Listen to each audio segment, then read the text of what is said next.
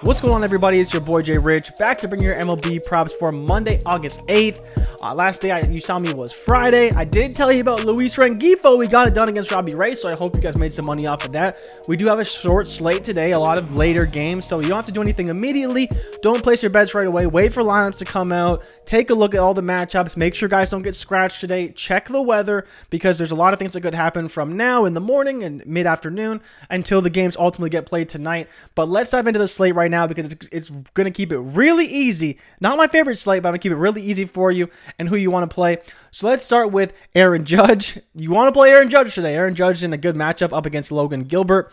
You know, they are playing in Seattle, not playing in New York, so a little bit decreased from a home run factor, but Aaron Judge has remained on fire. You know, he had a great series in St. Louis, so I think I'm going to ride him again today, and I think we're going to be playing him in all of our lineups. On top of that, you have Anthony Rizzo, Francisco Lindor, Jonathan India, and Pete Alonso. So as you can see here, you know, my threshold for plays is usually about 60%, so I don't love the slate today, but the reason why I wanted to show you guys the Mets is because the Mets as well have also been on fire. I think against Justin Dunn, he could be in trouble. The Mets are just playing so well. I believe that they're going to really put it on Justin Dunn today, and then on top of that, we know the Cincinnati bullpen is nothing to be desired either. So if I was making the case, I think you'd probably want to play Judge, Rizzo, Pete, and Lindor.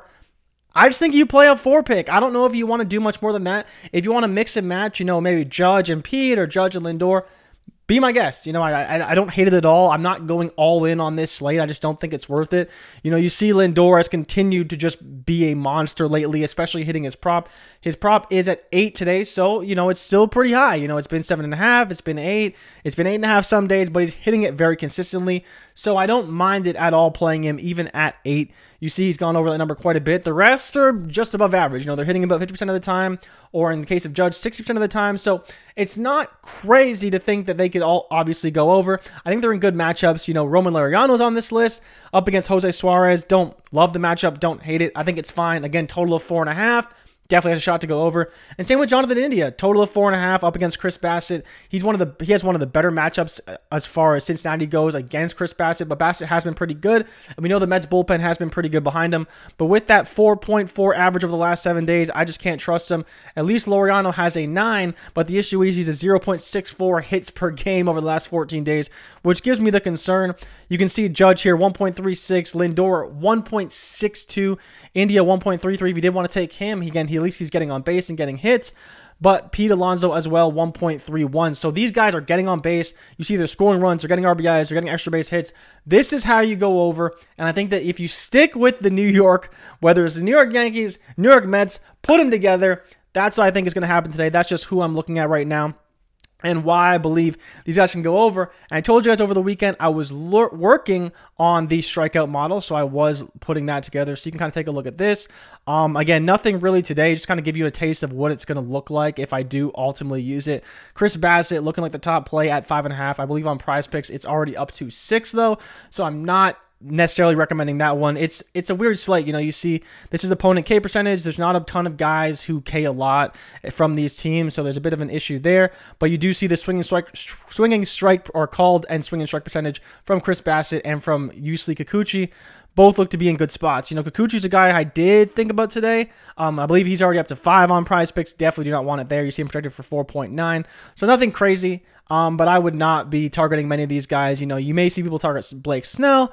I think he's in an okay spot, but I'll have to see who the umpire is. So this factors in strikeout rate, factors in called swinging strikes, and it also factors in umpires, because we know the umpires ultimately do have a factor on the game. So I have a list of all the umpires, their history, whether they're good for strikeouts, bad for strikeouts, and so that I do add to the model later in the day once those are announced. But for now, I'm not seeing a ton of guys I like. You know, I'm still testing it, so I'm still tweaking it a little bit, but I wanted to show you guys that I have been working on it a little bit. But you just see some of these K rates just so low, 21%, 19%. It's just, these aren't guys you really want to target. You know, maybe Keegan Thompson for an under. If he has a bad umpire, that could be one that's all right. You know, see Jameson Taillon.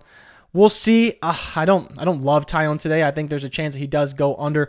But again, it's not a bet I want to make right now. And so overall, this is kind of what I'm looking at for the slate. Again, you know, Aaron Judge, Pete Alonso, Francisco Lindor, Anthony Rizzo. These are the guys I'm targeting. Rizzo also has homered off Logan Gilbert in his only at bat. So there is that if you do want to lean into a little bit of history there. But the rest of the guys, no history at all. Like I mentioned with Dunn, he is just a guy who's, he could get really shelled today.